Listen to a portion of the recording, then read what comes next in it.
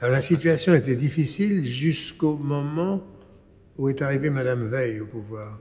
Et alors là, Monod, qui était le nouveau directeur, s'est très bien entendu avec elle et ils ont fait le nouveau système. C'est en partie grâce à elle que l'Institut Pasteur a été relancé.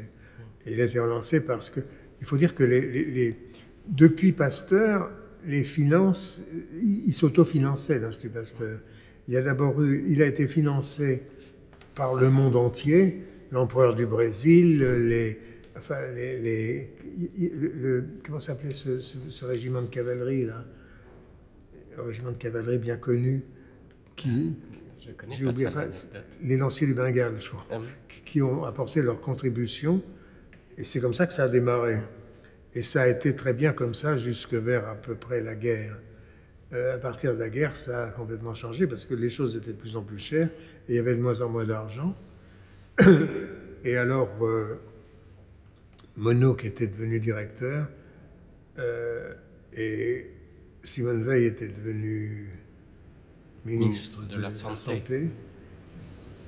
Et alors, Monod et elle ont concocté un système où l'État donnait moitié du budget et l'Institut Pasteur se dépatouillait pour trouver l'autre moitié. C'est vrai que les sulfamides, par exemple, n'ont rien rapporté à l'Institut Pasteur. Ça, c'est un scandale incroyable. Incroyable. Les sulfamides, qui étaient vraiment un truc qui a marché pendant longtemps, je crois, ont rapporté à l'Institut Pasteur une technicienne chez Trefoil. Quand même, c'est quand même un peu gros. Ça a été une des raisons pour lesquelles on ne l'aimait pas tellement, qu'on le virait Trefoil, entre autres.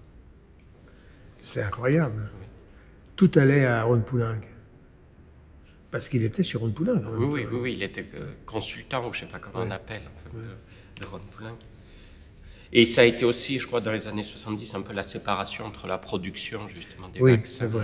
C'est vrai, jusque-là, c'était complètement mélangé. Il y avait des labos, par exemple, le labo des salmonelles, il y avait une pièce qui était de la recherche, une pièce qui était de la production, et il y avait comme ça pas mal de labos dans l'Institut où on faisait de la production, jusqu'au moment où ça a été séparé. Je crois que c'est Monod qui a séparé ça, qui a envoyé tout ça à Garches. Oui. Ce qui faisait qu'aussi la production était faite dans des conditions meilleures, je veux dire, oui, bien évidemment. Critères de qualité. Parce que les types qui bricolaient dans leur labo des seaux entiers de produits de bactéries, ça, c'était pas tellement heureux, au milieu de l'Institut. Oui, ça c'était... C'est devenu, à partir de là, plus industriel.